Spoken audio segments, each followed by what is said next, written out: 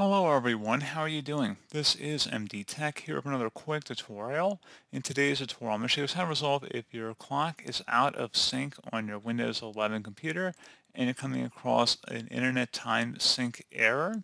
So this should hopefully be a pretty straightforward process here, guys, and without further ado, let's go ahead and jump straight into it. First thing I recommend doing, make sure your time and date settings are correct down in your system tray.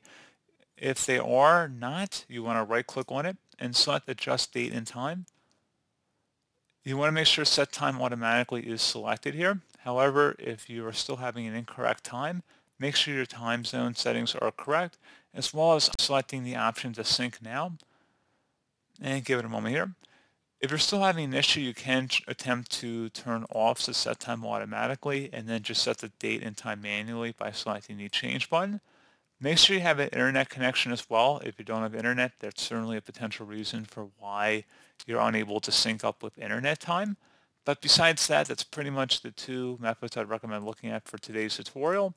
One other thing you can look at would be to open up the Start menu and type in Services. Best match, or come back with Services. Go ahead and open that up. And you see there's a service that says Auto Time Zone Updater. Double click on it. Set startup type to automatic and then apply and OK. And you also want to scroll down to the Windows Time service, just Windows Time, double click on it.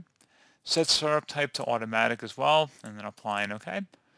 And then you may also want to check those steps one more time that we did in the beginning if you were still having a problem. Hopefully now it's been resolved and now you can change the time if necessary. So pretty straightforward process here, guys. I do hope I was able to help you out, and I do look forward to catching you all in the next tutorial. Goodbye.